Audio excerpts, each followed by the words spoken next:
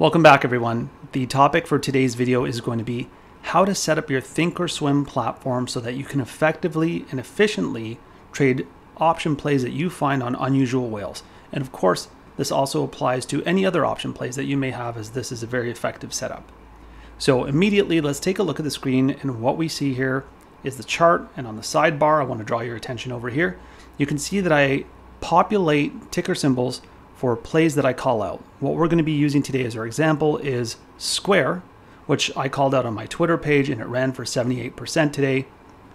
The basis for this trade was data that we found on unusual whales. I'm going to post that up here as well so that you can take a quick look at it, but of course you can always find that on my Twitter page. So step one for me is populating these trades in my watch list. That way I can click on them and move to them very easily. And one thing I want to clear up with everybody is how do you get this to populate on the chart really quickly? Well, what you see in your watch list, you see that there's a little number up here, this number 1. So you want to link it. You can link this to different areas within ThinkOrSwim. So I set it to red, and then I also set this to red. That means whatever I select over here will also populate here because they're interlinked. Red is linked to red. And of course, you could do this for a lot of other colors as well. So you can have lists for up to 9 different colors here, and you can have different links. So I do that so I just have a quick look. So if I was trying to take a look at Sava instead, I should click on Sava, and because this is red, populates here. If I was trying to click on PayPal, I could do that as well. So let's go back to Square. All right, so we're going to zoom in here. Now, it's not enough that you simply populate the tickers because you want to be able to trade quickly, and if you're trading options, then you're not trading based off the ticker. So what do we do? Well, I want to say this first and foremost. I think that having multiple monitors is extremely helpful for trading. I think 2 is almost the minimum, at least for me. I like to have 2 at any given point in time, but I realize that not everybody has multiple monitors. So here's what you could do. If you do have multiple monitors, you can set some of these things up on different screens, and I will touch on that. But if you don't, I'm making this user-friendly so that those of you who are working off of one monitor will understand how to operate and how to get set up. So let's work under the pretense that you only have one monitor here.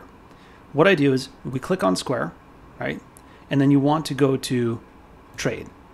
And in this case, we're looking for the 160 puts, right? So how do I get the 160 puts? So you see my list over here. How do I link them over? You can send it, if you'd like, send it to a color code. But what I find to be the most simple is I click copy, because remember, I'm doing this the night before when I make my callouts. I'm preparing in advance because you don't want to be doing any of this sort of thing during the day, scrambling while you're trying to get into a trade. Always prepare in advance. It saves you time, and it reduces the likelihood of errors, because I'm going to tell you now, I know of people who have written me saying that they were in the moment trying to pull up the contract and they accidentally grabbed the calls instead of the puts and vice versa, or they clicked on the wrong contract. And that can be very problematic. And sometimes what you'll see on ThinkOrSwim or other platforms is this will be minimized and will be on a different date. So you'll think that you have everything right, but because you're in a rush, you won't check as much. So let's get back to it. What do? I right click and I hit copy. And then what I do is I go over here and Control V. That's how you paste, hit enter. I now have the Square contracts queued up and ready to go. But let's take a look. So how do I move in to trade them really quickly? Well, immediately, what I want to do is we still have Square up here. We're not looking at the contracts yet. I want to go to Active Trader. So you click on Active Trader. How do you get to Active Trader? Well, if you don't see this option, this bar on the side, let's cover that as well.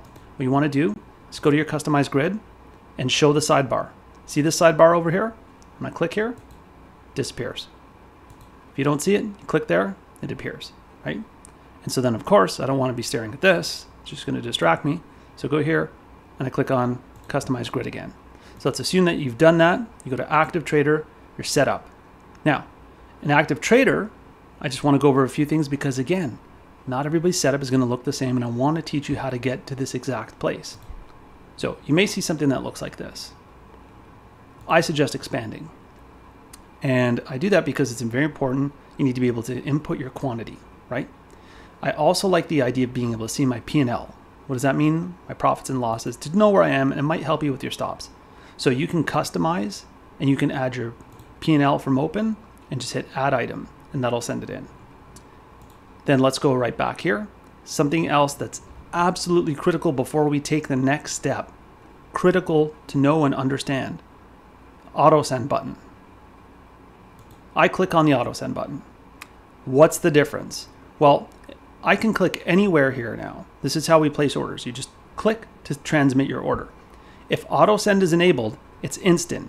And when you're trading options and you want to be quick, at least on my end, I certainly don't want a prompt or a little pop-up window saying, "Are you sure?" Yes, I'm sure. I've been trading. I became a professionally licensed trader in 2005. I am definitely sure of what I'm doing, and I want to have my trades transmitted immediately. Most people, when you're ready to click, you should have conviction and be prepared to transmit your order. Click on auto send. Once you click, it transmits right away. Otherwise, you're going to have a pop-up box, and then you're going to have to click on the pop-up box. You might have missed your price. You might be chasing, particularly in a fast-moving environment, as options always are. So that's how you're going to use Active Trader. Remember, if you don't see this, click the drop-down, arm it. You're going to be able to enter your quantity. But what we're looking at here is still square stock. So how do we get the options contract up? Well, it's simple. We pasted over here. We pasted the options contract code. So here you go. And this is what it looks like for the options contract, right? You see it moving around, there's gaps. It's very different because it's different volume. Now look at this. You're ready to go. And remember that ThinkOrSwim will often default your quantity down, so double check it. You want to make sure that you're getting the quantity that you want. And there's some quick hotkeys here. You can switch over to 5, 10, just by clicking here. It'll populate the number for you, or you can populate it yourself. So that's what I do on my setup. Now, let's look at a few other very important items that really help with your trading day, and then we'll circle back on some smaller points. Let's go back to Square. So 162.20, let's see where that is. 162.20 was my trigger limit. You'll see that on my Twitter page. If you want to follow my callouts, go to my Twitter page. It's at Profits Taken. You'll see it here in the bottom right of the screen. I provide daily callouts and use unusual whales as a critical data point in those callouts. But let's say we're at 162.20. I set this up the night before. Again, you don't want to be scrambling. And I'm going to show you what I set up. I right click and then go to add drawing, and I set a price line, right? So we're going to go 162.20. And don't worry, you don't have to click around perfectly, because then you can always right click and edit, which I like to do anyways. You can just input that right here. So you can name your price level if you'd like, right? And I like to put right extension on. So what does that mean? See that price over there? Shows me the price. And this is just a good visual cue, right? I know what my price entry point is, but it's nice to see as a visual cue because the price is moving quickly, and again, it's all perspective. So you get set up the night before, right? Or before the market opens. Excuse me. Get set up before the market opens at the very least. I like to set up the night before, and then if there's any revisions and adjustments, I make them before market open. You're going to set this price line in place. Now, what else do I do? Since this is going to the short side, we're looking at puts, and this is just me, it's a personal thing. I like to change the color down here, and I set it to red. You can set it to pink if you like, whatever color you like, as long as it signals to you that it's puts. Just, again, it's perspective. It's not as though you're going to switch contracts. We already have your contracts queued up. You're not going to be switching them out. But then let's take a look over here. So we have that all set up. We're at 162.20. We have our price line set up. We have the option ready to go. So I'm watching here, and anytime I want, look over here at the Active Trader, I can click, move over, and prepare to execute a trade. And I may already have my contracts queued up. And again, this is for one screen. You can split this out into multiple screens if you have that luxury in that space. One tip I'll give everybody is make sure that this is wide enough. The red and green zones. Why? Because this is where you're going to click to transmit your order. And if it's tiny, as it often is, and on some monitors it's even smaller, you can easily miss, right? Particularly if you're a little bit anxious and you're clicking quickly. These are just the small tips that you don't want to get caught up with. All right, so let's go back here. We're looking at Square with the chart. We have 162.20 set. Here's something else that I do that can be very helpful, because when you're monitoring multiple stocks, as I do, I have grids and I have multiple different pages on different monitors where I'm monitoring different securities visually. You can get caught up or distracted or be looking at something else and not realize the price is moving down, particularly if you're on one monitor. Even if you're on multiple, you may just not be looking at the other ones. How do you know something's approaching? Here's what I do. I know that we wanted a retest here, right? Why is that? Because we open under the trigger. So that means I'm waiting for it to break up and then come back down through the trigger, as you see it did, and we got quite a gain here. So what am I going to do? If this is where we're at right now, I know that we've broken up already. What I'm going to do is I'm going to set an alert, but I'm going to set it not too far away from my trigger point. One thing that I see a lot of people have done is they set their trigger, their alert triggers around here or at the alert. Well, I don't want to be alerted once we're at 162.20 because then we're already at the price. I'm going to miss it, or I'm going to be scrambling and panicked and trying to get in, and that's where errors happen. Don't create your alert here. The whole idea is to alert you so that you can prepare to enter. I set my alert maybe somewhere like here. And it's different on each stock. You know, you have to be relative to the price, right? So if we're trading a 31-cent stock, I wouldn't go, 60 cents away, because that doesn't make any sense. So what I do is I right click and I select create alert on the stock, at or below, and then you could choose your sound chime. You know, you can play the sound to hear it, see what, if you find one annoying and one more alerting, you could do that. But at or below, right? Because I'm waiting for this to break down. I want to see it at or below. If I put at or above and we're here, it's just going to go off right away because we're already above. So then I hit create. And you're going to see it's over here now because we've moved on in the day and we're a little bit later on. But this is the area that I'm isolating.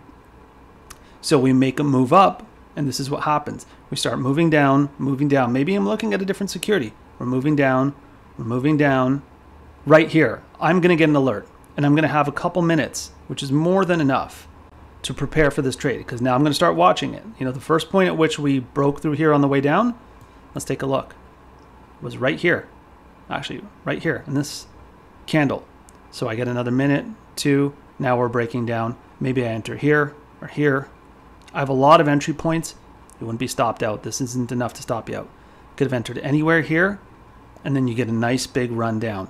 But I was alerted, so that way, once I see that alert, I can start watching, I can queue up my contracts, I can enter the trade, right? So let's zoom out, and this is what it looks like, okay? I'm going to disable this now. So again, you want to have everything queued up, get your contracts queued up, create your price line, have your alert set a little bit away from your entry point. And another great example is here. Let's say you missed the first entry or the second. You see this breaking up and you say, you know what, I want to know when it comes back down here. It could be a while, right? And you're not expected to stare at a screen the entire time. So I set an alert and I say at or below, right there, right? So this entire time, you don't have to be gluing your eyes to the monitor. What's going to happen is it's going to make a move up, consolidate, come back down a little bit, make a big move up again. You're going to hear about it here. You probably have to be a little bit quicker at this point. But again, the whole point is just to alert you, to draw your attention so that you can prepare to enter, and then bang, once you're ready to enter, you're clicking over, go on your options contract, and you can perform your execution here. Particularly if you have auto send, it'll move quicker. Be conscious right here. And then of course, if you're looking for things like triggers with brackets and one cancels the other, that sort of thing, you could set everything up in here. I do think that it is wise to have a stop loss. Having it placed automatically for you prevents you from errors, prevents you from maybe panicking or feeling the nerves in the moment and in the situation. But this is how I recommend setting up for your trades with unusual whales. Of course, when you're using unusual whales, one more thing that you can do that I've covered in my scalping video is you can have another screen set up where you're looking at the options flow. One note is don't let it rattle you, and make sure that you're used to doing this. Because if you just see options coming in, you might think, oh, there's one for 10,000, there's one for 5,000, it's bullish, it's bearish. It might cause you to enter or exit a position prematurely or too late. So if you're not completely comfortable with doing it otherwise, don't worry about that for now. If you are looking at signing up with Unusual Whales, you're interested, I think it's a great platform. My coupon code for Unusual Whales is profits taken, and that's in the description. So if you are thinking about signing up or giving it a try, or even a lifetime membership, a longer membership, enter that for a 5% off discount. And thanks again, everybody. We will see you in the next video.